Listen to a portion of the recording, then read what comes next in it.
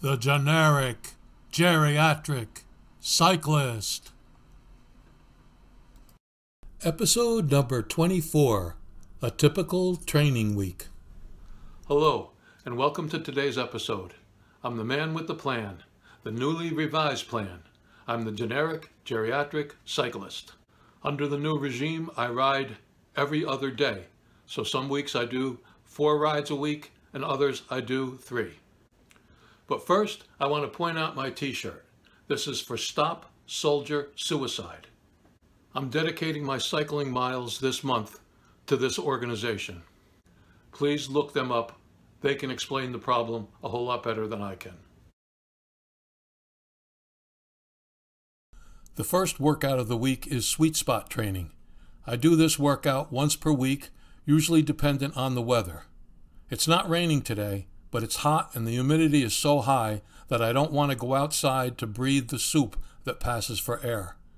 If I go out, it's a slow-paced survival ride. Inside, I can get some actual work done. I made my own sweet spot training workout because I need every second of the 5-minute rest intervals and not a second more than the 5-minute work intervals in my custom program. The canned workout on Zwift with shorter rest and longer work intervals are currently way too hard for me. That's not to say that this workout is anything like easy for me. Some days it feels harder than others. On other days I can even throw in another 5 minutes of sweet spot at the end. Today is not one of those strong days.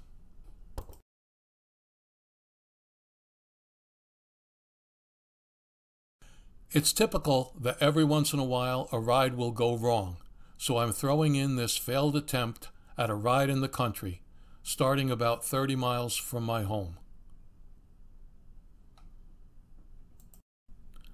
The weather forecast for today was mostly cloudy with only a 5% chance of showers. Well, just after mile 5, the skies opened for a lot more than a scattered shower. Thanks for the heads up, Mr. Weatherman. Luckily, Susan, my team captain, came to the rescue just in the nick of time. Thanks, Susan. Today is Thursday, and I'm doing a meandering route in northeastern Bergen County, New Jersey. There's no destination, just a lot of twists and turns designed to get some miles into my legs. As you can tell from the video footage, it was a hazy, humid day. The air quality was horrendous.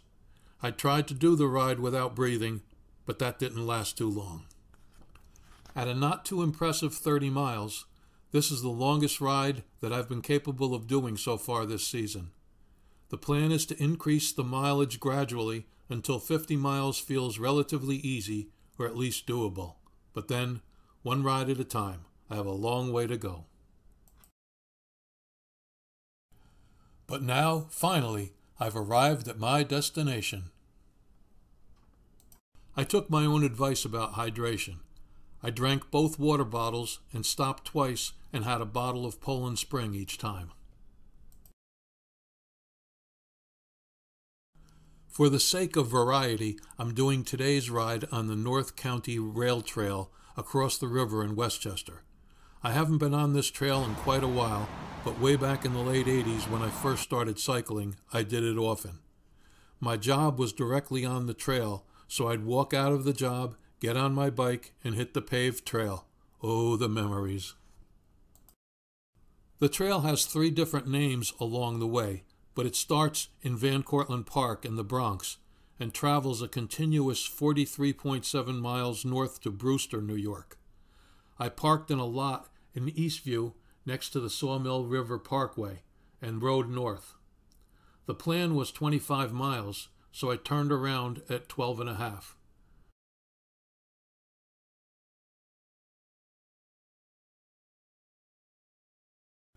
Today's ride is one of my standards. It starts at my doorstep and mostly follows Route 9W to Bear Mountain. I make a short visit to Iona Island, and then I just retrace my steps homeward. Since it's a weekend day, I'll see plenty of cyclists making their pilgrimage from New York City.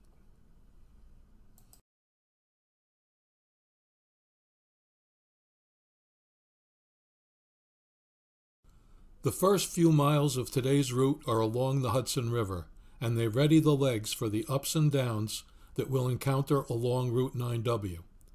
The river is still pretty wide at this point, but it narrows a bit in a few miles. About 9 miles in, being a big chicken, I'm taking this newly paved path that avoids a 9/10 of a mile climb along Dunderberg Mountain. I'm here!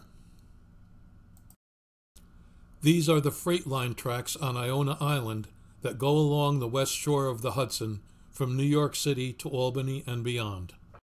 So now, after a break for a drink and a snack, it's time to follow the road home. I think I'll try and catch this guy. So that's it for now. So long, and thanks for watching. Hope to see you again very soon.